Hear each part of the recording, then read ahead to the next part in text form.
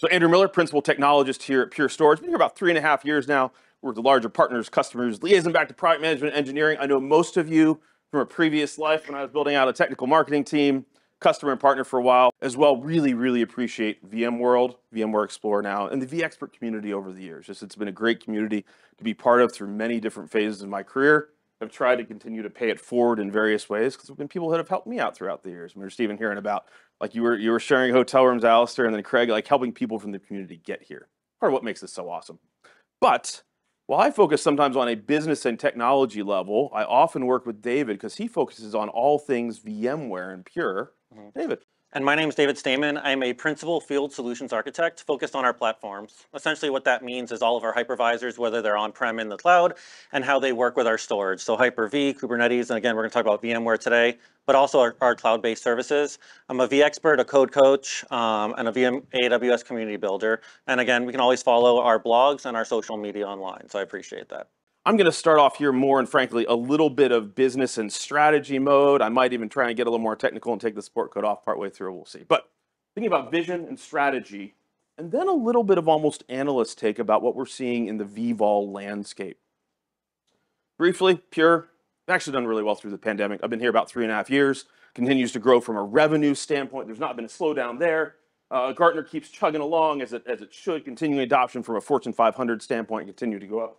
Fortune 500 and 1,000. One interesting thing there is this shift to subscription revenues, not just as an artificial thing, but has anyone felt like the world has gotten more uncertain? It's harder to plan for the last couple of years. We've seen that reflected in our customer base from a CapEx and OpEx perspective. So some of this is, yes, this is where the industry is going, but it's also, we're enabling this thanks to simpler technology that can grow and shrink and actually be really easy to manage. Okay, enough said. Pure is growing well. Our VMware business is booming as well. The strategy behind this is not inherently about storage. And you may have heard this from other folks. We're going to peel the strategy down and keep it relevant. It's about focusing on applications and running anywhere, not being a little bit of old man shouting at the cloud like thou shalt not, kind of thing, but actually embracing these trends because we know this is where the industry is going, as well as what we do, of course, is we focus on data, securing it, making it global, making it transportable, mobile. Last Pure portfolio slide. This to me is actually my favorite portfolio slide of any that I've ever used because it has cake on it. It's not actually like, here's all our boxes, that kind of thing, right? And actually, I'll fight anyone afterwards who says carrot cake isn't the best cake. We can take that offline. I don't think I'm getting a little bit of fight from Ken already. So, but this is actually that from a portfolio standpoint, continuing to embrace where we've been. From a hardware innovation standpoint, like even projects with Facebook, well, now Meta, right? That's around our hardware innovation, even that is worthwhile for hyperscalers. But Pure is much more a software company than a hardware company, even from an engineering count, continuing to invest in FlashArray, FlashBlade, Cloud Block Store, that's FlashArray in the cloud actually, as well as looking at cloud-based management and even consumption models, even bringing kind of like cloud-based management constructs into the data center, whether that's with consumers and providers and availability zones and all that good stuff, from even as it relates to storage. And Portworx, if you were watching at Pure Accelerate, some new announcements there around both Portworx Enterprise, that's Kubernetes data plane stuff, as well as backup as a service, even partnering with AWS there, as well as deploying. There was actually a fun conversation, I think, with Stephen back at Accelerate about Portworx data services, that actually we can provide databases on demand not inherently tied to Pure hardware. We like Pure hardware underneath, but it doesn't have to be. As well, this has to be declarative, has to be API driven, and actually this is where I'll give a shout out to David because I don't have anything on my blog about cool Terraform stuff, but he does. So, you can go fact check me on that right now if you want to. But what about VMware? Because it is VMware Explorer after all. Our VMware business continues to grow at pace or even more than the general Pure growth. I was actually chatting with Vaughn a little bit about before time. We were bouncing around some numbers, and there's even more going to be coming out this week. There's both a continuing breadth of capabilities as well as depth, whether you look at all the different integrations that are up there, right? Maybe unless you're in the MSP space, you pour one out for VMware Cloud Director, but it's still very relevant. It's still happening in certain spaces, right? That kind of thing. Or it's vVols, or it's even vSphere Client. Even like, the first VMware validated design was actually with Pure, although, that's gone and now it's well-architected framework. But there's still this continuing engagement, thinking that part of the reason that David and I are up here is because y'all have heard from Cody a lot and his team. But Cody Hostum is still here. I can't quite see him behind the pillar back there, but he actually still has It's almost even weekly and bi-weekly meetings with VMware engineering management. There's continuing co-development because we see that there is this interesting shift. So I said cloud. I think this might be the first time that I had it on here. I'm sure you're playing buzzword bingo somewhere here, maybe at home, right? So you can check off cloud. I think I actually got 5 slides in before I said cloud. I hit Kubernetes 1 slide ago, I realized. But what's an interesting change here, and we've been seeing this over the last 3 to 5 years, is the unit of consumption has been shifting from the VM almost to the container or to the application, right? It keeps moving around. And it's not that anything is going away, like that certain markets are disappearing. It's expanding and everything's frankly getting a little bit messier. But as there's a shift to more of applications and infrastructure, now we get into different SLAs, different configuration. And that's what leads us into, believe it or not, vVols. And not just as a, hey, let's geek out about fun techie stuff down the stack, but vVols is what takes capabilities in the storage array. In some ways, you could say it's VMware saying, let me offload this stuff over to the storage array so I don't have to worry about it, right? But when you have really interesting capabilities on a storage side, you can expose them natively into the environment. We're going to pull that thread a lot harder as we keep going along.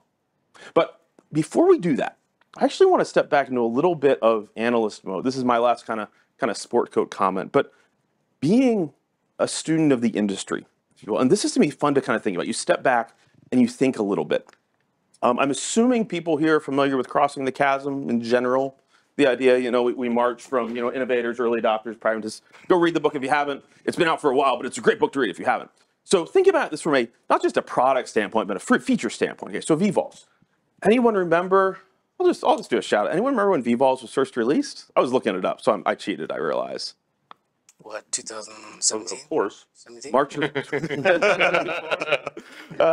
of, I realized I broke the seal there, but hey, I asked for it, so, March of 2015 was the first release. So right at 7.5 years ago, it's 2022 August. Like, why is Pierre talking about this? So but bear with me. There's some interesting history here to me. So there was the first release of vVols, and I'd argue actually that the Gen 1, it never actually made it quite across the chasm. Right? There were enough challenges with the VASA provider being highly available and setup and endpoints, and there were all these great aspirations, but it never hit any kind of mass adoption. Where Pure started engaging was actually somewhere in late 2017, and we looked at some of the lessons and what had come out, and we solved for a bunch of these, as well as other companies in the industry. So what we saw is that actually right now, the numbers that we're seeing is kind of maybe call it a Gen 2 vVols. It started in 2017, 2018. There was a fun conversation with Cody. We were replaying history and like, okay, it happened here, but it didn't make it. But it really kind of almost started the timeline over again. The reason that we can actually say that, we believe we're actually starting to get to early majority and maybe even late majority in some cases is this. Since 2020, November, Pure, according to VMware telemetry, is the #1 deployed platform for vVols.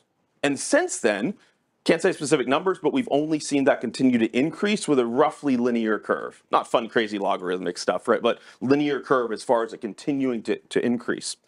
And with that, the demand that we've seen from customers is not just, now there's a little bit different version of the slide, so bear with it.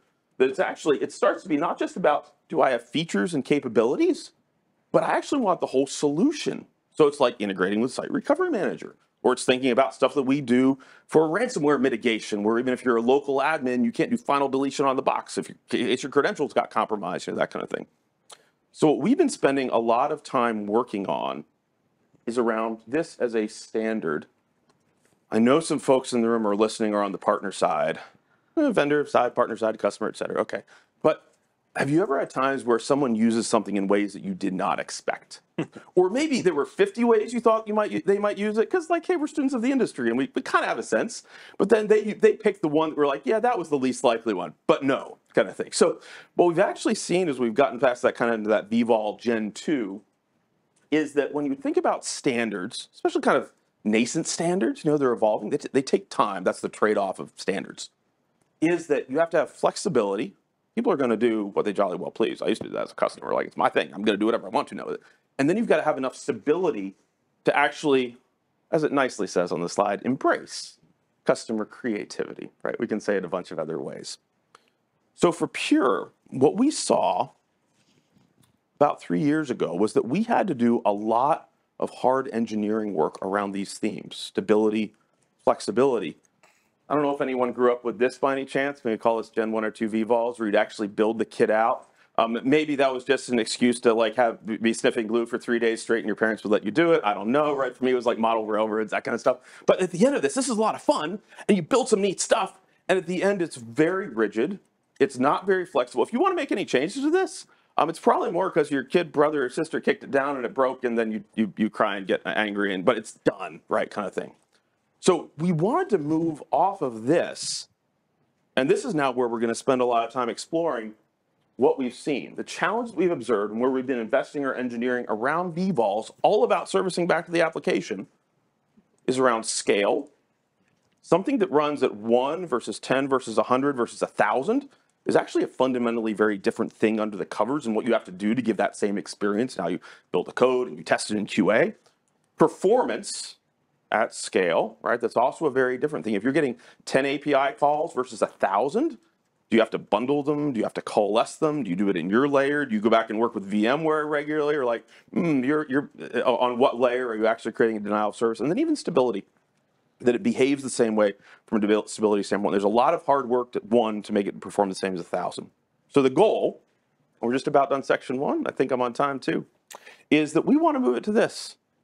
So I don't have this one. My son has a slightly smaller one. I'm just going to assume everyone loves Legos to some degree. It's really just maybe how much do we love Legos in various pieces. And this is like, I think, a universal thing, right? So my wife has a lot of we have a lot of the CNY sets, but we want to move to something that is much more flexible and more modular so that our customers, as we've already seen them start to do this, we can continue to support them in putting these pieces together in ways that maybe we anticipated them, but not exactly. Continuing to be the best VMware platform. Yeah, it's a little bit of a bold claim, but also continue to be the best vVol platform. And doing this isn't just a checkbox exercise. It's been the last year or two of really hard under the covers engineering work, and it actually is what drives our roadmap moving forward. Yeah. So during the journey of vVols, what has been the most difficult obstacle to overcome for adoption of vVols on Pure? Is it the Pure's adoption rate of features, or is it just customers' understanding of what vVols can benefit for them? Or what do you think, is it a practical, technical? What do you think the biggest challenge has been? I'll take one shot and then maybe two. So at least for me, because I started actually some of the vVols back at the very beginning of vSphere 6 days, and there was so much excitement there. And then a lot of people, regardless of what storage vendor they were using, got burned or stuff didn't work out. And we only have so much time for projects and new things to look at. It's almost to me that the biggest challenge has been helping people realize that the challenges they hit in the past, we've gotten past as an industry, and frankly, especially as Pure, uniquely well. And then like actually take the time to look back at this, and it's worth looking at. Because customers are busy. They're all doing, I know it's a cliche, they're doing more with less. They don't have time to look at stuff. So it's almost this like, okay, there really is something here. And you've got to build enough of a relationship and expertise to say like, okay, spend the time looking at this. It's good stuff. Please trust me, you won't regret it. So it's almost that kind of paying for the sins of the past when people tried it. I mean, that's been the biggest challenge. David? Yeah, I think a little bit is, I don't think the features and those challenges are really stopping adoption, because a lot of those maybe meant you couldn't do it at scale. And so as customers learned a little bit more about the product and they've been using BeamFS, and they've heard, what are these vVol things that we've heard about, right? And they learn what they are, what the capabilities are, and how they can fit. Because even when I talk to customers, I might say, well, vVols aren't going to be for every single workload in your data center, but here's where you can focus on and use them as building blocks. Once you understand them, then you can continue to kind of build out your environments.